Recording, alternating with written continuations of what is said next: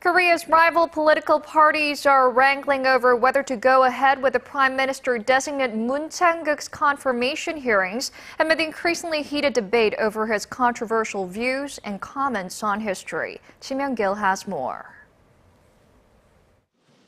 A motion calling for parliamentary confirmation of the new Prime Minister nominee, Chang-keuk, will be submitted to the National Assembly on Tuesday.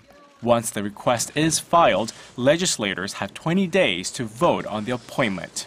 The ruling Saenuri Party has jumped to Moon's defense, saying he needs to be given a chance to be vetted through a confirmation hearing.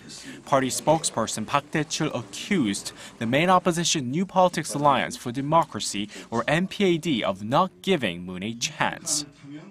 The main opposition bloc is not even giving the nominee a chance to be questioned on stage. Not holding a confirmation hearing is anti-democratic and goes against the people's will.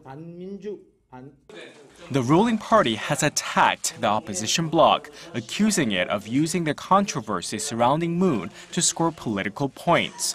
However, the NPAD, which has been concentrating fire on Moon's questionable comments regarding historical issues, continues to demand his withdrawal.